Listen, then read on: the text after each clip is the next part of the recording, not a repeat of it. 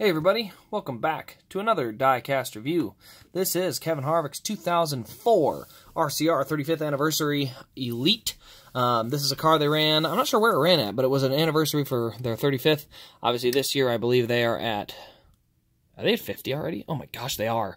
50th anniversary for RCR last year, not this year. But no, maybe it was this year. My brain is mush. My brain is mush. I don't remember. Last year. Yeah, it was the gold cars they ran last year. 50th anniversary was last year. Okay, 2018. 19. Goodness gracious. Brain is mush. Let's go back to that. Anyway, let's take a look at this diecast. So let me see if I got a production number. One of 1200, which for 2005 is kind of along the lines in the middle. We got, obviously, the Wrangler paint scheme on here. The number 29, numbers slanting forward. Kind of a Childress. Obviously, DEI adopted that as well. You can see the number 3 there on the door that he always had there while he was running the 29 car. Good wrench on the left rear corner there. Snap-on, Sylvania, Duracell, and a bunch of sponsors in there. Kevin Harvick up there on the name rail with the American flag. Got the Nextel Cup Series logos and all that. Go to the front. We got a black valance. There you can see the guards on the air intake, and then another one up there.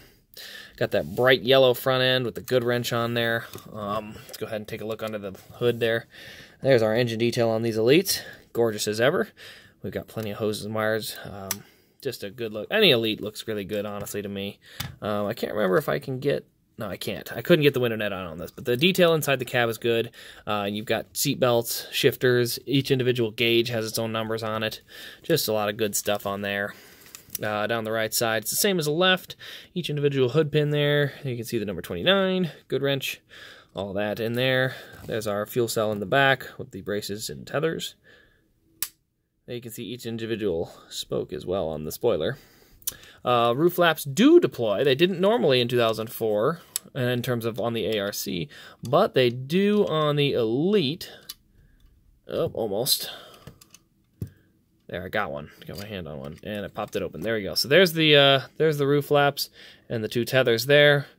I don't actually did stay open, but normally they don't. But there you can see that. Underneath we do have DIN number 226, working rear suspension and a working front suspension. Kind of one of the cooler parts of the Elites from this era is they did have the working full suspension, and most of them didn't. So that was kind of neat because most of them didn't have any suspension, front or rear. I think the front may have by then, but not the rears. But, yeah, overall, it's a really neat throwback car. Before they were doing throwbacks, it's a good-looking car. Obviously, the Elite, I love Elite, so I love this car for that reason, just having the Elite. But it's definitely a nice throwback from 2004. As I said, I don't even remember where they had run this car at originally. So make sure if you know that, put that down in the comments where this car ran at, if you're a Harvick fan or anyone that remembers that. But anyway, that'll wrap up my review. Thank you all for watching. Really appreciate it.